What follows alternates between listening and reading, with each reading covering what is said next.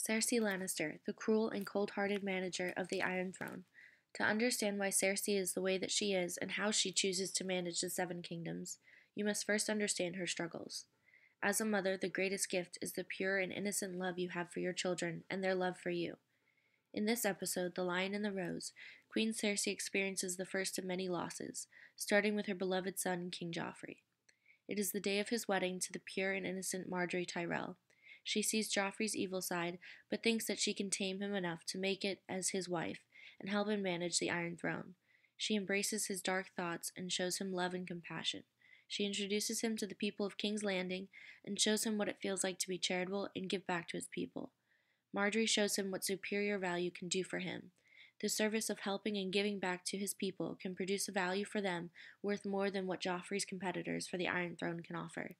If he can focus some of his energy on being a kind king to the people of Westeros, he can gain the supporters he needs to maintain his claim as the ultimate ruler/manager. Superior value contributes to giving Joffrey that competitive advantage that he needs.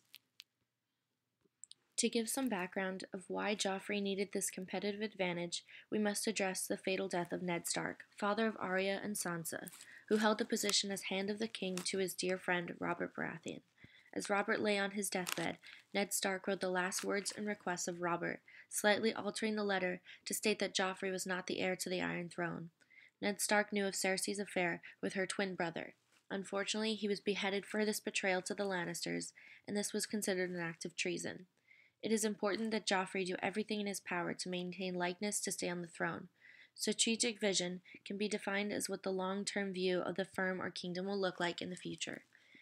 To reach this vision, the Lannisters agreed that Joffrey's engagement to a traitor's daughter, Sansa, wouldn't look good to the people. Sansa and Joffrey's engagement was called off, and Joffrey was to be wed to the Margaery Tyrell of Highgarden. When Joffrey and Margaery were married, Joffrey had his midget brother, or uncle Tyrion Lannister, wait on him hand and foot. Tyrion was made out to be a fool, forced to fetch wine for his new king as the cupbearer.